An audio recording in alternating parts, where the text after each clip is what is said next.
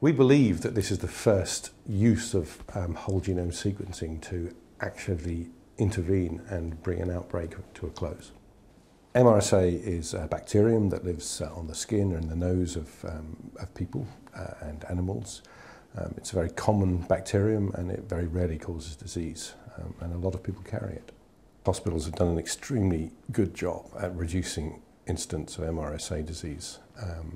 If you look at the graphs, there's been a dramatic fall over the last few years, and they've achieved that predominantly by improvements in hand washing, improvements in infection control, by breaking the chain of transmission within hospitals. When infection control teams investigate a possible MRSA outbreak, they're particularly interested in looking at whether people who are MRSA positive could have had the opportunity to come into contact with each other because they're on the same ward or unit at the same time. With this study, we were trying to expand on our previous work, which has shown that we can track with much higher resolution MRSA in hospitals. We have shown that whole genome sequencing, which is what we're doing here, gives much finer resolution than previous typing techniques. In our study, we used whole genome sequencing to investigate a suspected MRSA outbreak on a special care baby unit. It hadn't been possible previously to definitely say that an outbreak had occurred, but using whole genome sequencing to test the MRSA bacteria that are associated with this possible outbreak, we did confirm that an outbreak had definitely taken place. Whole genome sequencing was also used to demonstrate that the outbreak was around twice as big as we'd previously suspected.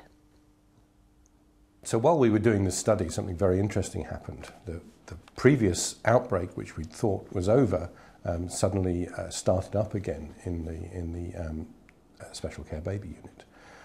So we were again able to very rapidly, within 48 hours, take the strain and show that it was part of the previous outbreak. And this was very surprising because there was a large gap in the apparent transmission on the ward. The length of time between the initial outbreak and the new MRSA case led us to suspect that there may be a carrier that linked the two. We therefore undertook a programme of screening of staff, during which we did find one individual who was carrying an MRSA isolate.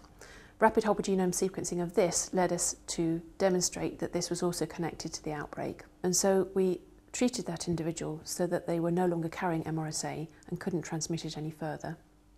So we think that routine use of whole genome sequencing within hospitals will allow the hospitals to identify outbreaks much earlier and intervene much earlier. So many of the outbreaks will never even get hold. We can intervene and break the transmission before they start. The findings of our study suggest that whole genome sequencing of MRSA is a promising new tool and could strengthen the way that infection control teams control MRSA in hospital settings. In order to roll this out now, what we require is systems for automated interpretation of sequence data to make it much easier to use. We are currently developing prototypes so that we can take this technology into clinical practice.